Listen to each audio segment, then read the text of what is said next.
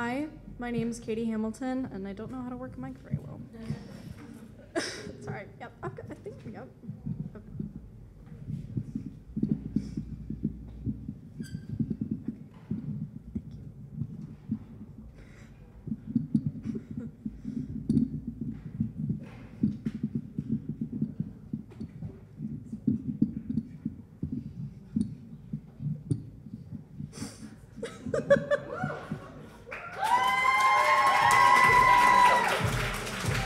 Yeah, thank you. Oh my goodness. Hi, my name is Katie. I'm a senior at Duchesne. That's my best friend! And this is my poem, Pure. My hair grows wild like the jungle past the tree line.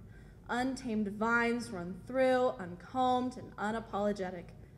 Rivers ebb from the showerhead, trailing down my cheeks like a great force rushing forth. My shoulders bear oceans no man has dared to cross. No one has touched where the sun sets on my horizons. My arms reach out to welcome my fallen leaves and struggling buds, meant to be worshipped by design. I carry kingdoms in my branches. My fingers puppeteer people's movements as they dance in the middle of cobblestone streets. My knuckles and wrinkles, the bumps and potholes. Dried and cracked, my stomach stretches on as a desert, belly button too shallow to be an oasis, but it's no wasteland. Thighs dip into valleys carved out of mountains that I won't let be climbed, but men have died trying.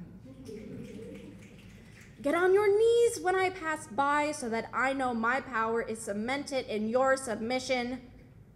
I do not bow for any man or God. My feet, tired of running, bury themselves beneath the earth, tilling the land so I can begin my rest. Blood vessels and veins branch out and settle in as new roots in the forest of my resting place.